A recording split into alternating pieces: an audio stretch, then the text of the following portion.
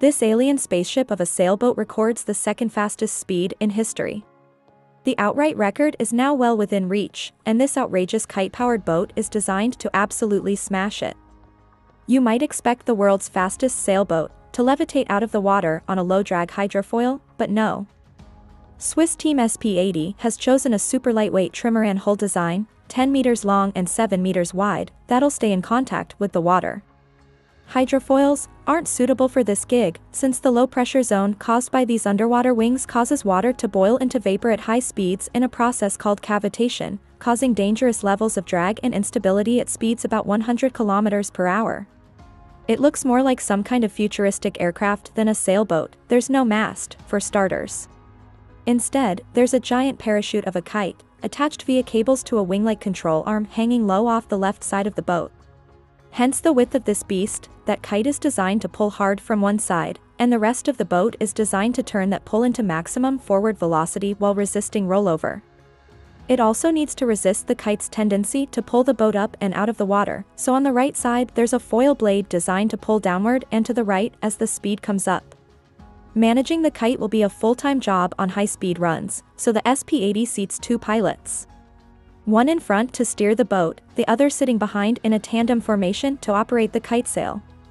The outright world speed sailing record still stands at 121.06 kilometers per hour and was set some 13 years ago by Paul Larsen in the Vestas sail rocket 2.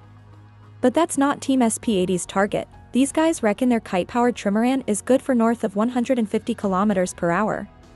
After several years of development and testing work, the SP80 is starting to stretch its legs, and the team has just announced the second fastest speed in sailing history, 108 kilometers per hour. It doesn't sound like a whole lot. A standard Sea-Doo RXPX 325 RS jet ski would still walk away from it. But it's a couple of knots faster than any America's Cup yacht has managed, and the view from the cabin looks and sounds sketchy as hell. There's work to do yet. The SP80 did indeed break 100 kilometers per hour, but only momentarily. Larsen's official record was an average speed over 500 meters, as are most World Sailing Speed Record Council certifications. In those terms, the SP80's best pass to date was just 90 kilometers per hour.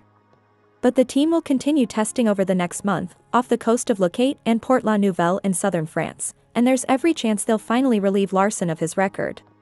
Incidentally, when we first started following this project, there was an even more bizarre kite-powered design racing against it. The Sirocco Speedcraft, from France, proposed a weightless boat dangling in midair, pulled upward by the kite, and anchored in the water by a hydrofoil pulling downward. Bonkers, right?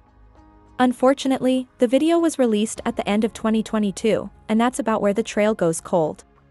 So we'd love to know what Team Sirocco is up to. It's very cool watching the SP80 close in on the world record, but it'd be even more fun with some competition breathing down its neck.